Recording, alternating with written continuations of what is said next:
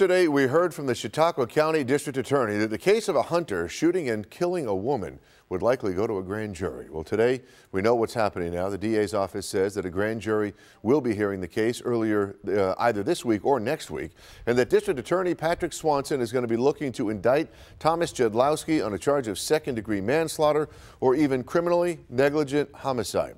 He told police that he thought that he was shooting at a deer when he killed Rose Jafarjian Bilquist last Wednesday.